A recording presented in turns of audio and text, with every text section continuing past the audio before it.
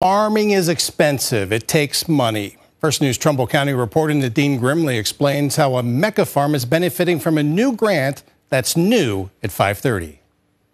Nathan and Kaylee Zimmett's Eagle Ridge Farm is the first recipient of the Trumbull County Farm Bureau's new Farmer Expansion Grant.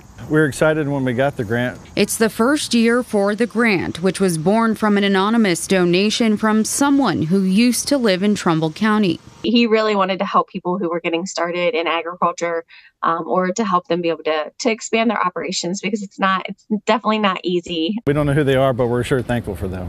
Eagle Ridge is only in its third sweet corn season. It's hard starting off with a small business. We're putting all of our effort into it. The farm is using the $1,000 it received to cover fuel costs for the sweet corn picker and the tractors used to transport the crop during harvest.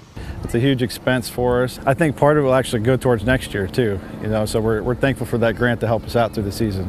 Trumbull County Farm Bureau's organization director Mandy Orahood says plans are in the works with the donor to offer the grant next year too. He did decide, though, after this first round, that he does want to continue this again next year. So we're hoping to be able to continue it and maybe even expand it too. In Mecca, Nadine Grimley, WKBN 27 First News. Hi everyone, I'm Lindsay Watson. Thanks for watching the WKBN 27 First News YouTube channel. If you want more video news, subscribe to our channel. And don't forget to download the WKBN 27 First News app for breaking news alerts.